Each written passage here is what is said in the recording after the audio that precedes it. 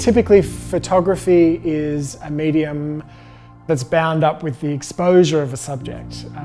It's supposed to kind of reveal something of the person who's in front of the camera. The way that I work is I look for ways that I can disrupt that. I can arrest the camera's potential to see the subject, which in all of my images is me. I use costume and materials to kind of disappear in a way. But at the same time as disappearing, I am like intensely conspicuous because the costumes are so loud and elaborate that it's hard to ignore the subject inside the image. Photography as a medium is really invested in this idea of visibility, of making a subject visible. And I'm looking at ways that I can kind of queer that arrangement and create very complicated states of not visibility but not invisibility, but somewhere that kind of sits in that weird terrain between those two things. The title of the exhibition is Iridescent. I stumbled upon that word researching discussions in museum studies, where iridescent is a metaphor that's used to describe the way that history is not black and white and it's not fixed. It's a way of looking at objects in a collection and the stories that are held in museums and thinking about how they're liable to shift and pulse and change. They shift over time as well as shift depending upon the perspective of the person that's looking at them. So that metaphor of iridescent really spoke to me because these properties, these visual properties of iridescent is something that I'm really alert to when I'm constructing the costumes. I'm using materials that often sparkle and glitter and they glow. And so the term iridescent felt like it really spoke to the process I was using in this exhibition, as well as a way of engaging with history and queering the stories of these properties. When I'm using the term queer, I'm not just talking about non-normative sexualities and genders. I'm thinking about ways that people stray from convention more broadly. So people who choose to resist societal norms, to carry on their lives outside of convention.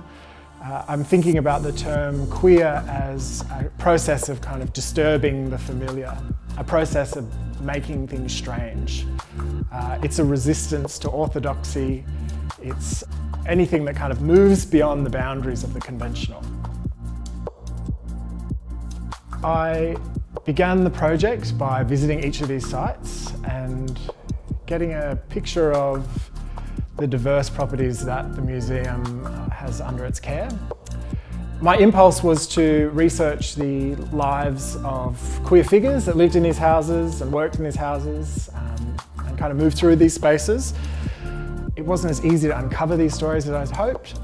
These lives don't tend to be recorded in the dominant narratives of these homes. And so I started to think about, well, the idea of kind of history being a fabrication, it being constructed. And so I decided to set out and construct for myself a kind of queer counter-history by borrowing fragments of stories that I would find in the collection and listening to kind of whispers that were dropped by curators.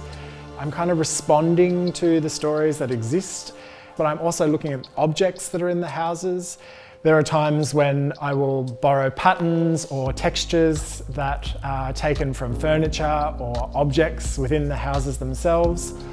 Or other times I'm looking at maybe jewellery that's worn by some of the people, and I'm kind of assembling little parts together, these fragments together, to create this kind of fantastic, monstrous whole.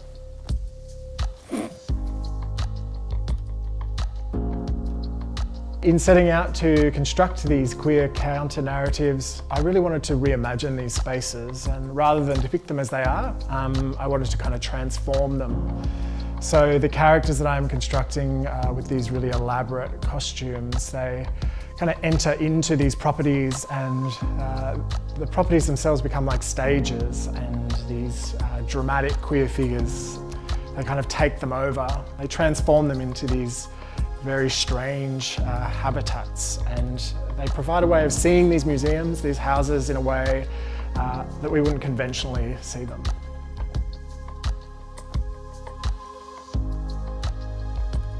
The first thing I do is I will set up the lighting in the space and the shot. So I'm establishing what will be the frame, and I'm kind of moving in and out of the shot while I test the lighting and adjust the lighting. Eventually then move into the costume, and then I kind of shuffle my way back before the camera.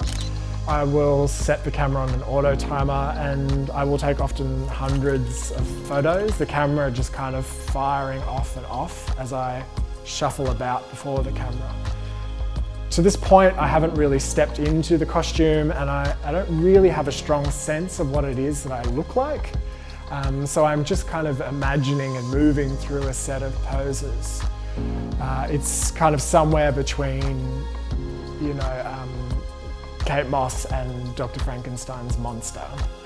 But I'm kind of performing and imagining myself looking really great for the camera.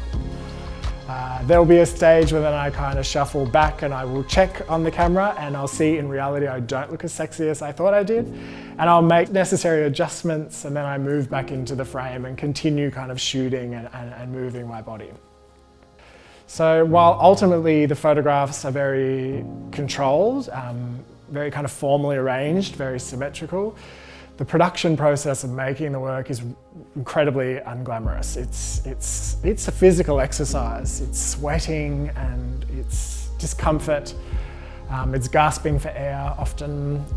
So, you know, there's a real disconnect between how I look in the image and, you know, the experience of making the photograph.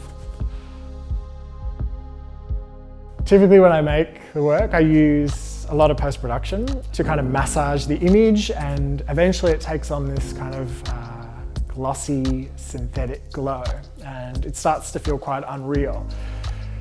In this project, I'm trying to showcase these spaces. I'm not trying to make them unrecognisable. I want them to still be distinguishable as the estates they are. So I'm a little less generous with the massaging of the photo. I have to resist my tendency to push the photograph into something really graphic and fake.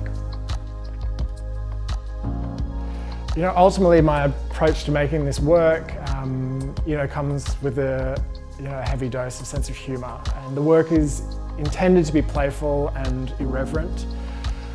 Often historic homes and museums, they can be very kind of dry and very sober spaces, and so I'm hoping to invite an audience that may not typically approach the museum or feel like they have an interest in the stories of these houses. I'm trying to kind of seduce them into considering these spaces, and I'm hoping that people can also think about how you know, the museum becomes a kind of creative space, that the monolithic construction, I guess, of history, this very kind of black and white idea about this is how things were, very facts-based. It's about how it becomes a process of kind of assembling and gathering together parts that may speak to you as an audience member, as a viewer, as a person moving through a museum.